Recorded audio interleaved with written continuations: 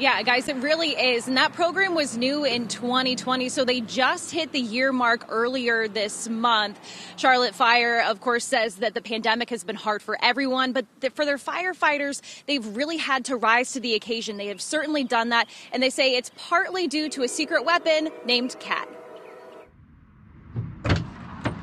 Being a first responder isn't glamorous.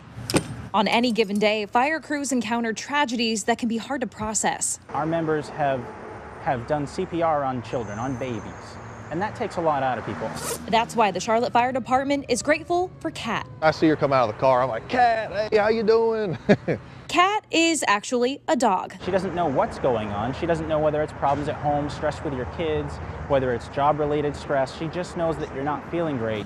Come here. Hey, what are you doing? Lady Katherine, Kat for short, is a certified therapy dog, and after a year in service, has been to every station on every shift within CFD. That's a sweet girl. Her whole job is just to be there for firefighters. She can literally smell that stress on people, and she wants to help. She kind of goes over and she'll lean up against someone and kind of just melt into them and let them love on her and just say, you know, hey, tell me all about it. She's a pretty good listener. Regardless of what was going on, the things that were changing, it was cool to just kind of be able to hang out with her and, you know, roll around on the floor, get dog hair all over you. It was fun. Stop. And teacher, who helps the department with education programs. Roll.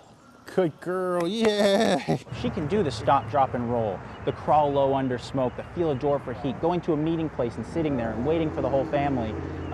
If she can do all of that, they'll remember that for the rest of their lives. And Kat couldn't have arrived at a better time. To say that this has been the most challenging year in fire service history is probably not an understatement. We have asked more of our members than we ever have in the past, and our members have risen to that challenge. It's just one way CFD is investing in themselves. Mental health is part of your physical health. If you are not mentally healthy, it has all kinds of physical repercussions on you. Well, how could you not like her?